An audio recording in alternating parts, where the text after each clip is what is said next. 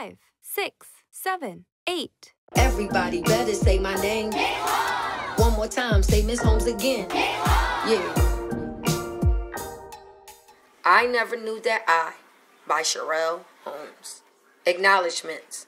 A very special thank you to my family, who has always been my primary source of motivation. Hello, scholars, and welcome to the very first episode of Read Along with Miss Holmes. I am Miss Holmes, and today, reading along with me is a very special guest, Callie. Everyone say hi, Callie. Today, we will be reading your soon-to-be favorite book, I Never Knew That I, by who? By you. By me. You're sure? Yes. That's right, by me, Sherrelle Holmes. Wow. Callie, can you believe that? Yes. If you have a copy of the book, I want you to go get it right now. And please read along with us. If you don't, no worries. When we're done, you can always order a copy at Amazon.com. Please make sure you subscribe, like, and comment at the end of this video. Okay, I'm ready. Callie, are you ready? Yes. Scholars, are you ready? Here we go. I never knew that I was such a special child until my mother said I was, and it made me smile. I never knew that I was such a smart kid until my teacher wrote "good job" on everything I did. I never knew that I had such an amazing talent until my coach said, "You're the best," and I accepted the challenge. I never knew that I was such a great friend until I got a friendly note from my classmate saying that I am.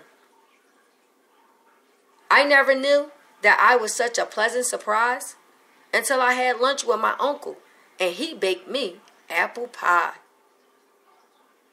I never knew that I was such a wonderful gift until my dad said taking me to dinner was his birthday wish.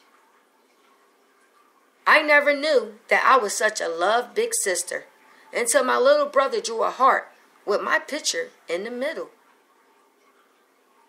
I never knew that I was such a nice neighbor until my friends next door thanked me for doing a favor. I never knew that I was such a funny niece until I made my aunt laugh and she fell out her seat.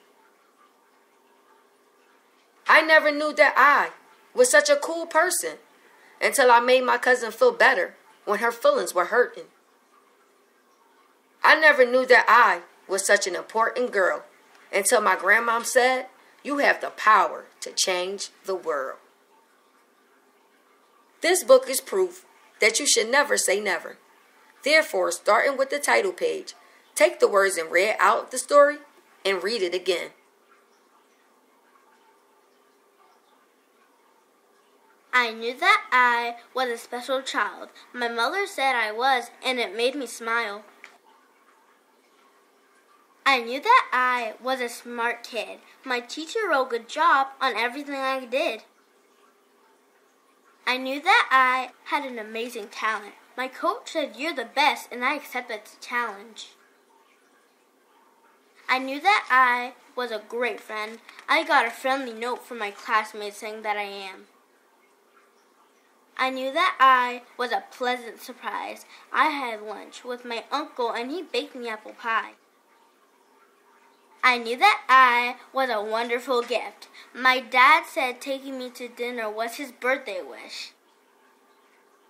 I knew that I was a loved big sister. My little brother drew a heart with my picture in the middle. I knew that I was a nice neighbor. My friends next door thanked me for doing a favor. I knew that I was a funny niece. I made my aunt laugh and she fell out her seat. I knew that I was a cool person. I made my cousin feel better when her feelings were hurting.